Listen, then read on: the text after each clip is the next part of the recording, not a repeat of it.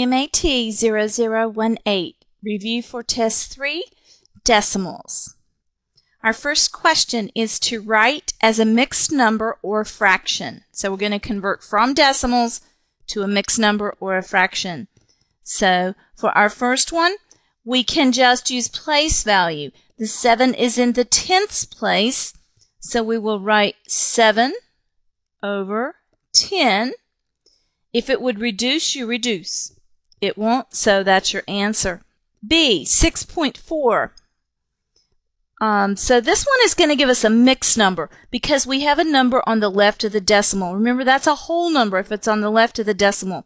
So we have a 6. We don't have to do anything to it. And this will give us 4 tenths. It's in the first position after the decimal. That's the tenths place. And this one will reduce. 4 tenths, those are both even. So that will reduce by a factor of 2. We'll divide by 2. 2 into 4 will go 2 times. 2 into 10 will go 5. Problem 2. We're going to compare and choose the correct sign, greater than, less than, or equal to.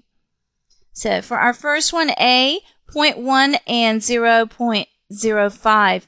You just match up place value if you have both decimals. So first, on the left of the decimal, 0 to 0 is the same. Next, in the tenths place, we have 1. We're comparing it to 0. We have a difference right there, so we stop. We do not round. We just take whichever one is bigger. So 0.1 is bigger than 0.0, so it will be greater than. Do not round when you're comparing. Compare first. B, comparing 3/7 and 0.429. You have to have the same kind of numbers to compare. So the easiest thing to do will be to switch 3/7 to a decimal so we can match up place value. So we have to do a long division, 7 into 3. It won't go. Put your decimal, take it up, and we can add zeros. 7 into 30 will go 4 times. Multiply back. 4 times 7 is 28. Subtract. 10 minus 8 is 2. Add a 0. Bring down. 7 into 20 will only go 2 times. 2 times 7 is 14. We have to keep going because we still are matching in the second position there. So we'll subtract. Add one more 0. Bring down. 7 into 60. 8 sevens are 56. Now we have a difference. 9 is bigger than 8. It doesn't matter that it didn't go even. It didn't go another whole number. So 0.429 is larger than the 3/7. Problem 3. We're going to round to the nearest hundredth. Notice the TH ending. So that's on the right of the decimal. Find the hundredth place. So the first place is the tenths. Second place is the hundredths. It's the pennies place. You look one digit to the right. If it's a 5 or higher, it would push your hundredth up. It is lower, so it's going to drop off to 0. So this will round to 0.23. Everything else would be zeros, and so they drop. Next, we're going to start on our arithmetic of decimals. For addition and subtraction, you write vertically, lining the decimal straight up and down. With our sign rules, you have to decide whether your problem is going to add or subtract before you write it. Because if it's going to subtract, you want the biggest one on the top. So, first we ask, do we have like signs or different? We have like signs. Like signs will add. So it doesn't matter which one goes on top. We're going to write them vertically, lining up the decimal. And they were both negative. You can put that if you like. And now we're just going to add the numbers, keep the sign. The decimal comes straight down. So 5 plus 6 is 11. You have to carry. 7 and 7 is 14, and 1 makes 15. We're going to carry. 10, 11. Your decimal comes straight down, and don't forget to keep your sign. For problem 5, we have different signs, positive 3.21 and negative or minus 15.4. Different signs subtract. When they're going to subtract, you have to write the larger number on top. So 15.4 needs to go on top. The other one goes underneath, lining the decimal straight up and down. When you have subtraction, you have to fill in any missing spots with zeros. So we have to fill this in. Then we're ready to subtract. So we're going to have to borrow. We'll have 10 minus 1 is 9. 3 minus 2 is 1. Decimal goes straight down. 5 minus 3 is 2. And 1 minus nothing is 1. And we have to deal with our sign. So sign of the larger was the 15. It was negative, so we're going to have a negative. For problem 6, we have 4 numbers to add together. They're all positive, so it's going to add. We can go ahead and write it all vertically, lining up the decimal. So we have 7.1,